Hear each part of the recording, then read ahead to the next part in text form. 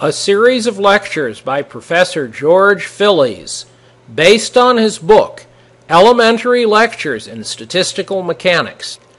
And stand by for our future lecture series including Introduction to Mechanics, Harmonic Oscillators, Polymer Solution Dynamics, and Game Design. Chapter 2, Statistics. This chapter considers the need for averaging, the nature of averages, time and ensemble averages, the importance of statistical weight, and the notion of the ideal average. Our first and simplest question is why we need to do averaging. What are the statistical random issues that arise, and why do these issues show up with physical systems? The next few slides show why you need to do averaging in statistical mechanics. What you see here is a wall, the vertical line, and several atoms, the little circles. There is a wall atom potential energy. If you knew exactly where the atoms were, you could use the potential energy surface to calculate the force that those atoms are putting on the wall. Here is a representative potential energy surface between the atom and the wall, showing the potential energy becomes very large at small distances and then drops off. The force is determined by the slope of the potential energy curve. In this case, in some distances, the atoms are repelled by the wall, and in other distances, the atoms are attracted by the wall. The force exerted on the wall by the atoms, the pressure, is more complicated than it looks because the atoms are moving, as shown in this picture.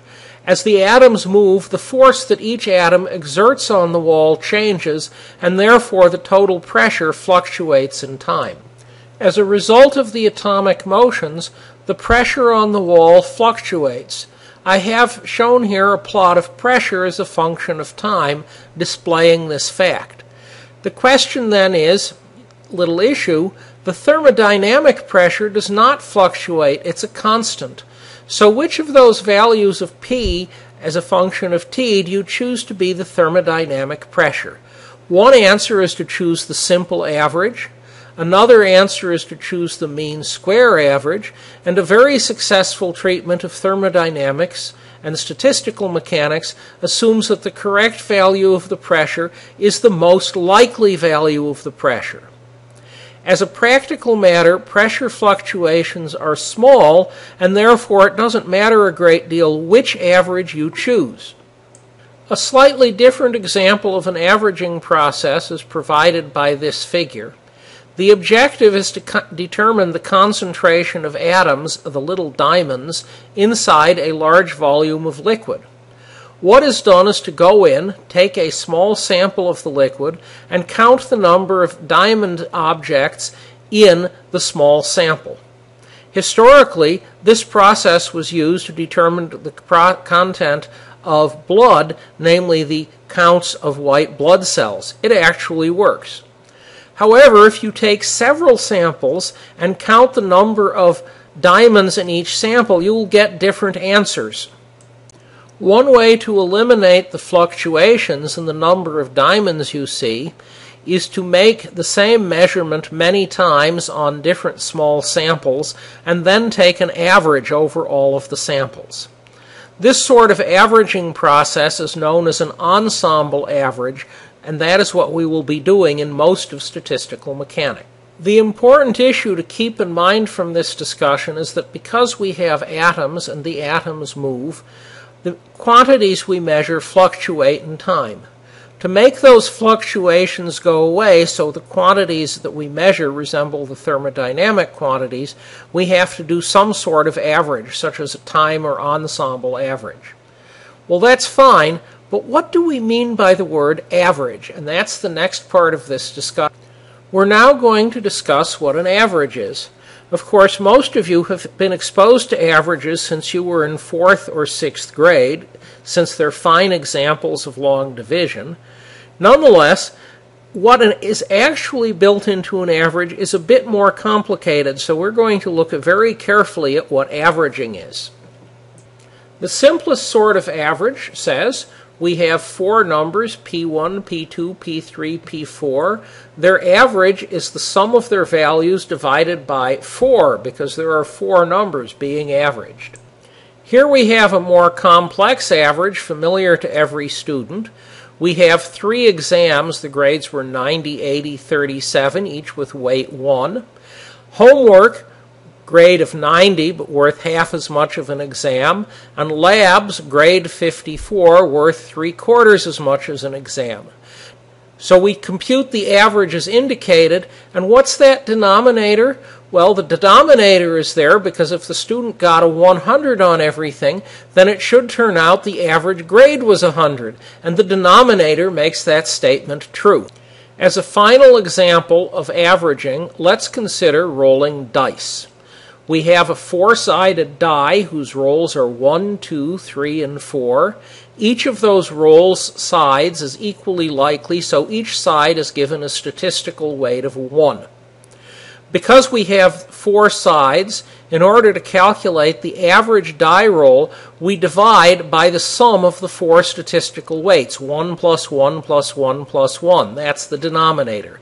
And that gives us the average die roll for a 4-sided die. And now we're ready to look at the general formula for the average of a variable A. Here, J, the index, labels the possible outcomes, which side of the die comes up. The sum is over all possible outcomes. Wj, the statistical weight, is the importance of each outcome, each value of j. And A sub j is the value of the variable A when j comes up as the outcome.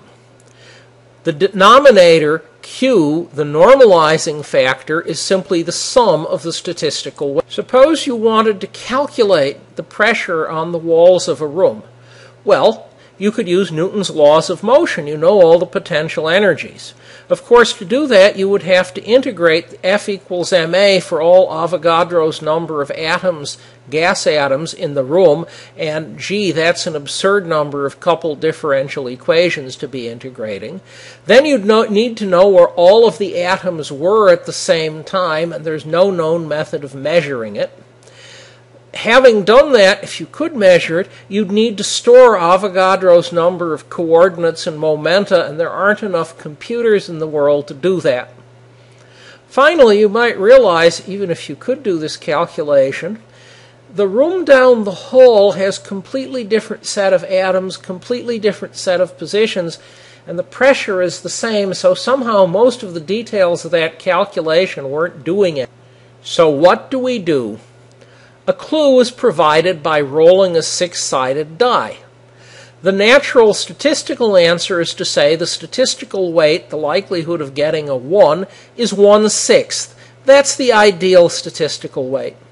You could also say, we'll roll 60,000 times.